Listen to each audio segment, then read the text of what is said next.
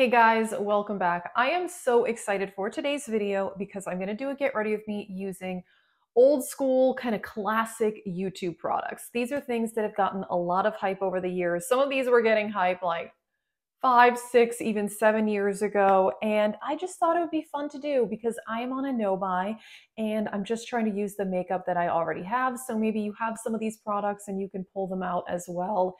And I thought this would be a whole lot of fun. If you are new, please subscribe. I do a lot of shopping my stash and project panning. Like I said, I'm on a no-buy and I just love makeup and I'm trying to use what I already have. So let's get into this. For the eyeshadow palette, I had to pull out the Morphe Jaclyn Hill original palette. Well, technically not the original because she did a collab palette with them many, many years ago where she had just picked out previous existing shades. I never bought that one, but this, so much hype, so much controversy, but you know what? I still have it and I want to use it. So I don't know. I think I'm going to do a warm neutral look because that's kind of what the majority of this palette is. So I want to start with some of these shades in the crease and then darken it out, and then we'll see where it goes from there.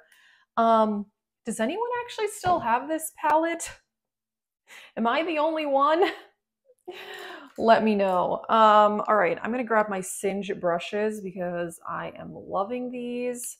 So let's grab that. And I do have on the MAC Painterly Paint Pot, which is kind of an old school product too. And I love that as eye primer. It's great. So I'm going to start with the two lighter shades in the crease. I mean, this is not going to be some revolutionary look you've never seen before, but I guess that's kind of the point, is just using what we already have.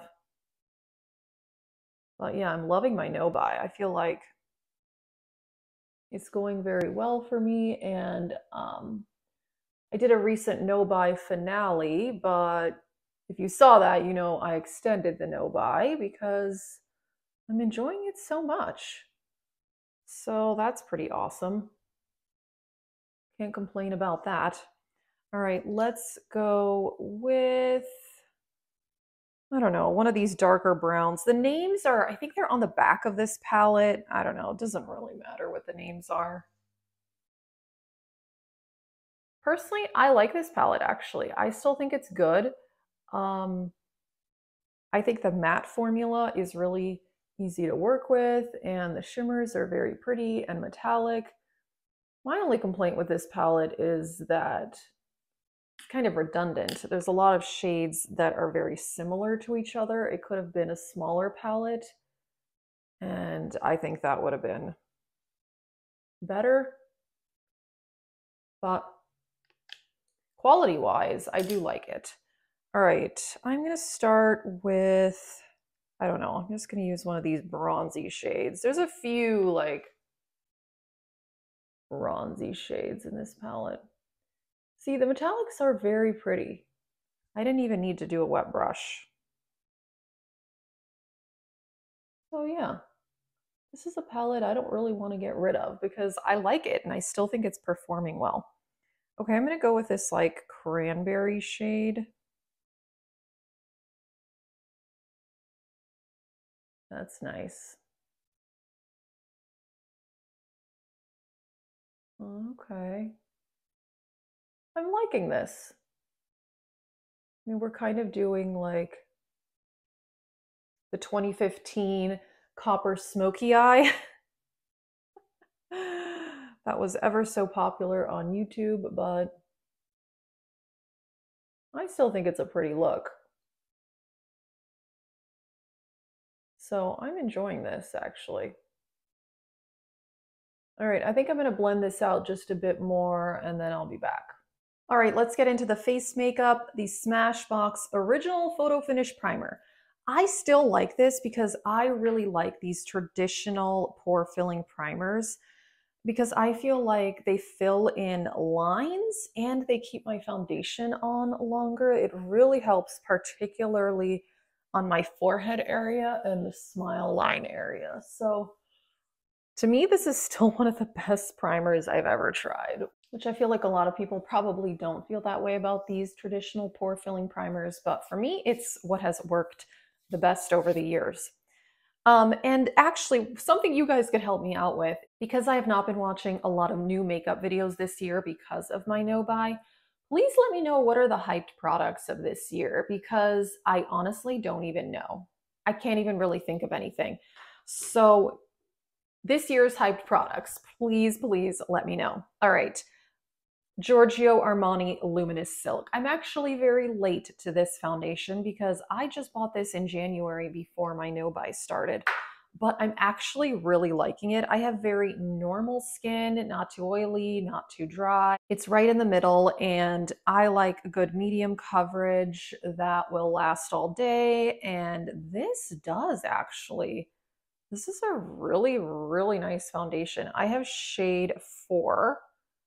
And I do feel like it's a good match. So I'm actually really glad that I bought this before my no buy started. Yeah, it has a scent. Kind of citrusy. It's mild though. I recently panned my Chanel Le Beige foundation, which I really like. The fragrance on that one was ridiculous. Like, it just straight up smelled like a Chanel perfume. So very excessive. But this foundation I really, really like. And I don't mind a bit of a fragrance. That's fine, as long as it's not, ridiculous like the Chanel one. As far as hyped concealers, I don't really have any.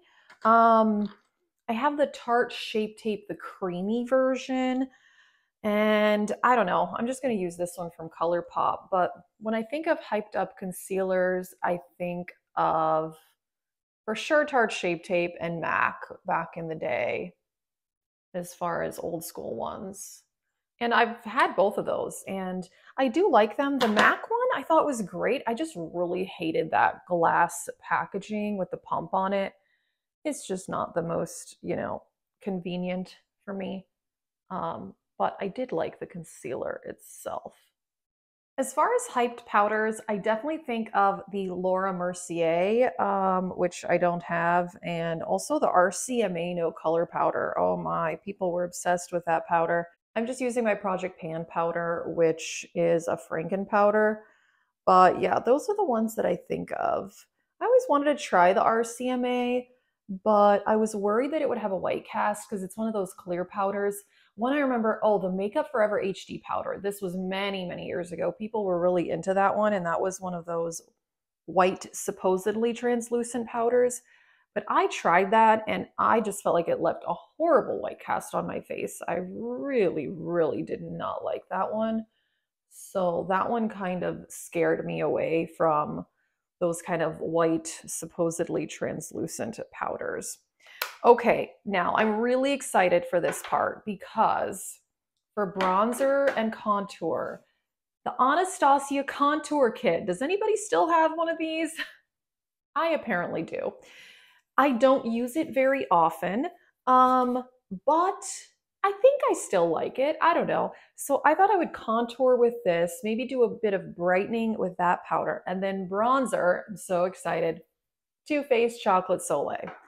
Gotta do it. So I think I'm just gonna mix all 3 of these contouring shades together. We'll just see what happens. All right.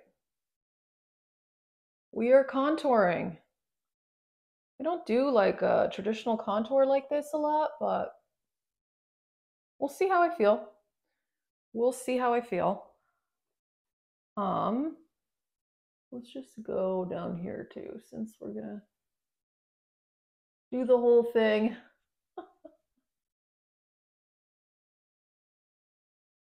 All right. I won't do my forehead with this. I'll just do the bronzer up there.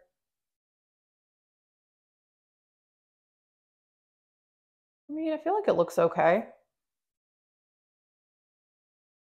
See what's left, just kind of contouring the nose, maybe. All right. I like it. Chocolate Soleil, gotta do it. It does still smell like chocolate. Love it. I actually like this bronzer. I do. This is my second one. I completely panned one of these many, many years ago when it was in the older packaging. I feel like it's nice. And again, this is a smell that this one is not like offensive to me.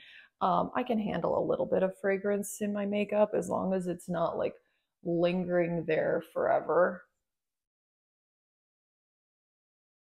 I feel like this looks good.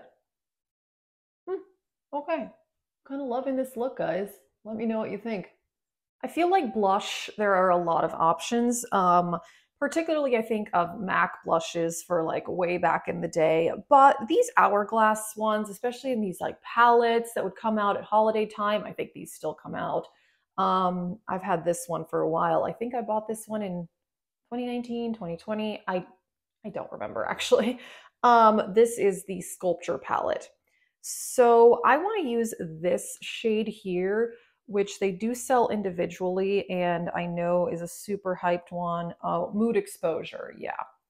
So let's go with that. I actually do really like this blush. I think it's nice. All right. And then highlighter. There were really only two options that I think, well, no, maybe three options for really hyped highlighters. Champagne Pop, which is what I'm going to use, Mary Luminizer, which I do still have, and then way back before those were the MAC mineralized skin finishes, and I actually do still have one of those. I do like it, but for this video, I decided we're gonna Champagne Pop. So let me get that, which I do still like Champagne Pop. And this I have in this like limited edition packaging. I bought this at a CCO a couple of years ago. Look how beautiful this is. I've actually panned a few smaller sizes of this over the years. Let's see, it's pretty. That's nice. And I like that it's really finely milled. I like this Becca formula. Luckily, they still sell these at Smashbox when Becca shut down.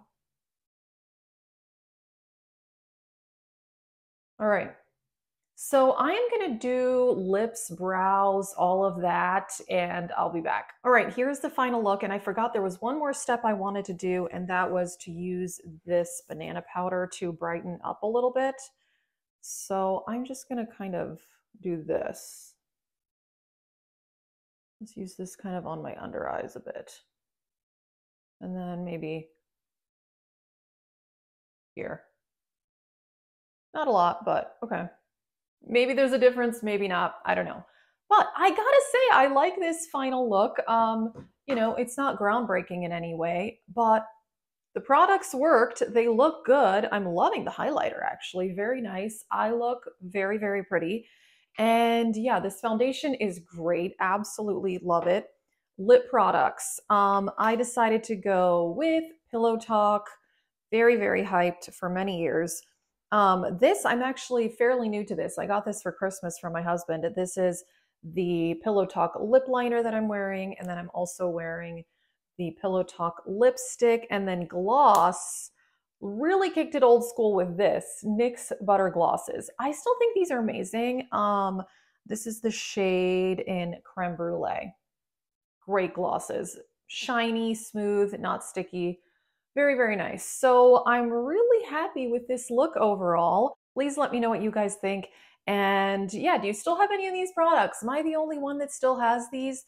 Please, please let us know. And yeah, if you are new, please subscribe. Like I said, I upload 4 videos a week. I'm on a no-buy, project panning, shopping my stash, all of that. And yeah, if you like this video, maybe I can do something similar with some other old school hyped up products. And yeah, thank you so much for watching. Have a great day.